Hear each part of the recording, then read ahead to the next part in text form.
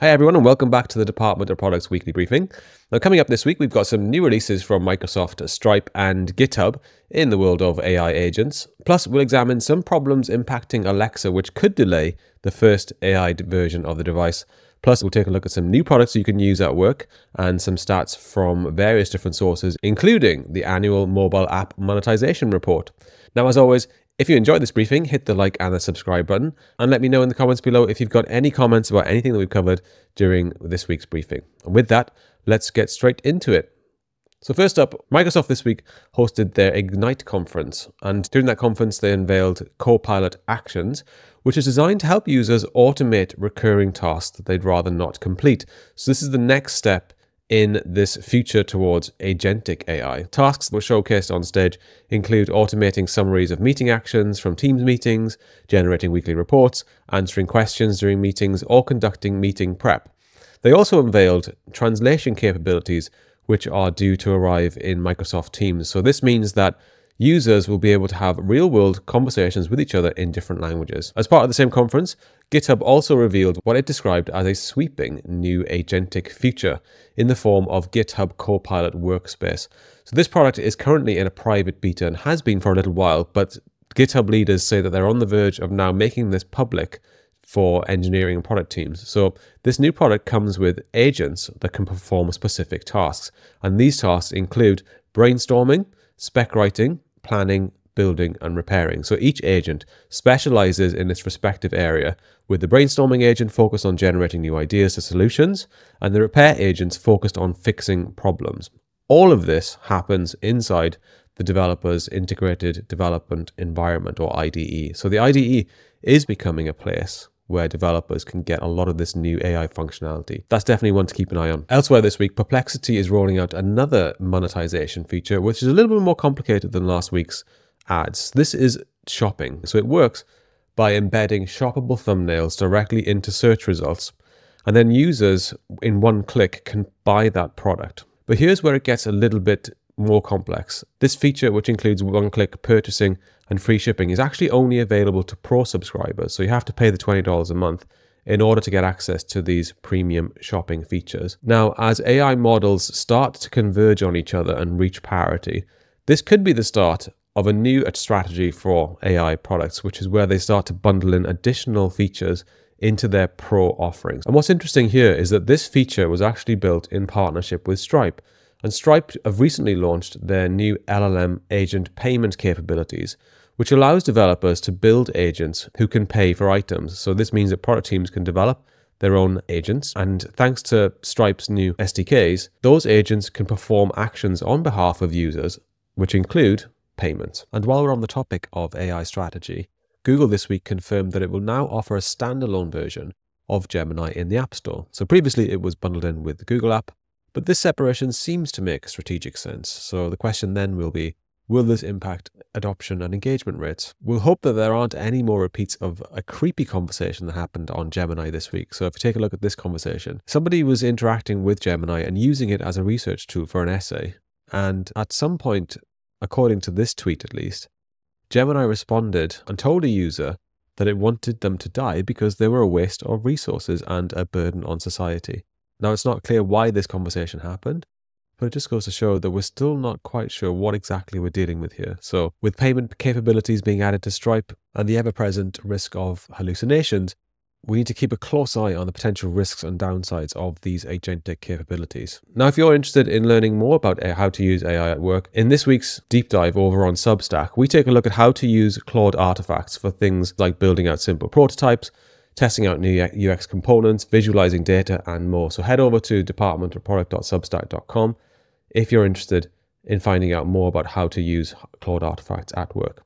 In other news this week, the new AI-powered Alexa has reportedly run into some technical problems. So employees have said that actually, despite gaining new functionalities, one of the big issues with this device is latency. So as we all know, when we use AI products, latency, given the complexity involved in using AI products, is a big issue. So a leaked memo that was leaked to Fortune magazine says that if it's released as it is, then customers could become frustrated and the product, which is critical to Amazon's strategy, could end up as a failure. So at the moment, the potential release date for this new AI powered Alexa has been pushed back until they fix these latency issues. Meanwhile, in other news, Atlassian has announced a new feature for Confluence, which could be interesting to product teams. So this is called Confluence Databases. And if you're familiar with tools like Notion and Airtable, then it works a little bit like that. So what it does is it collects data from different apps like Jira and Confluence, and then allows users to present them in different formats inside a database, as you might do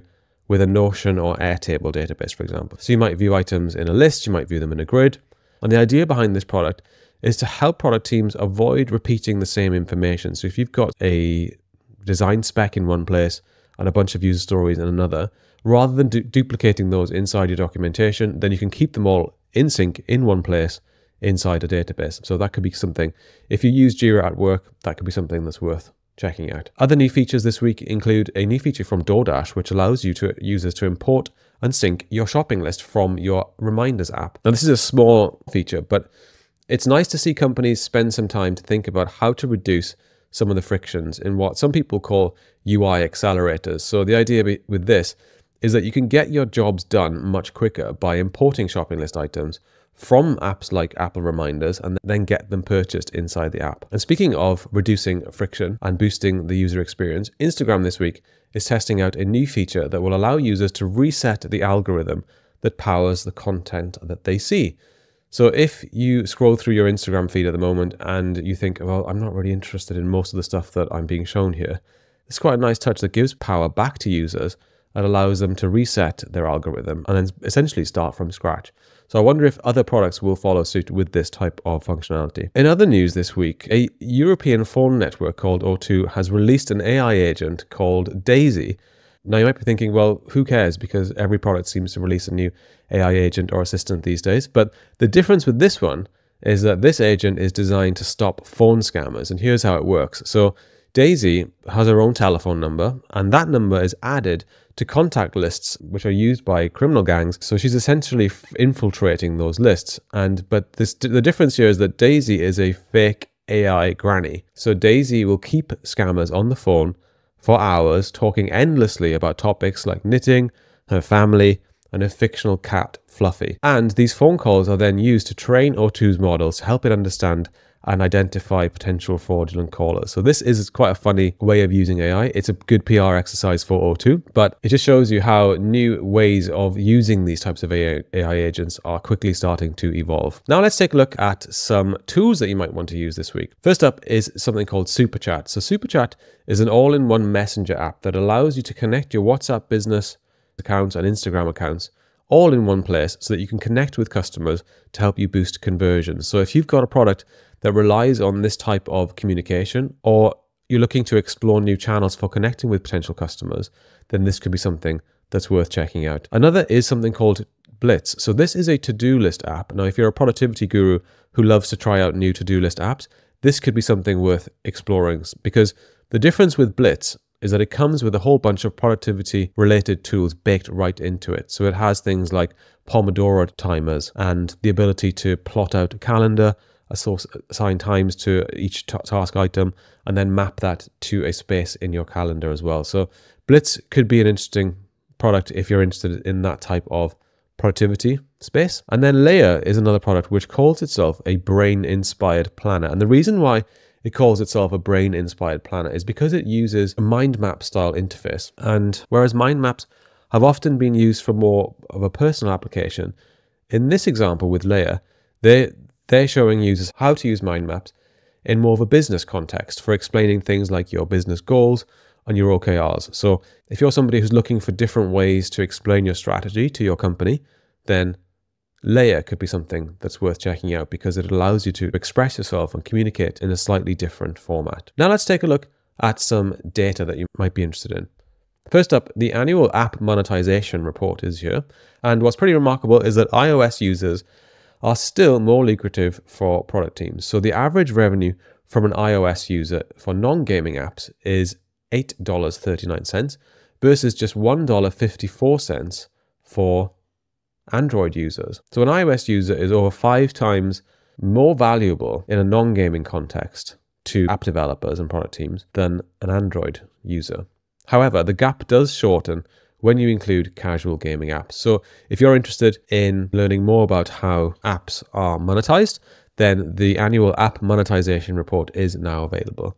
Another report which may be of interest is the State of European Tech report. So in this report, we can see that the UK remains the top European destination for startup funding, with 13.1 billion raised versus the second placed France with 7.5 billion. And what's interesting is that the Netherlands has seen a significant upturn in the past year, with its funding raised for startups growing from 1.8 billion to 2.5 billion. So we're starting to see Amsterdam emerge as a mini tech ecosystem. A new study looked at the impact of personalization on product growth. So this was reported in the Harvard Business Review, and it looked at companies including Spotify, Netflix, Uber, Alibaba, Starbucks, and more.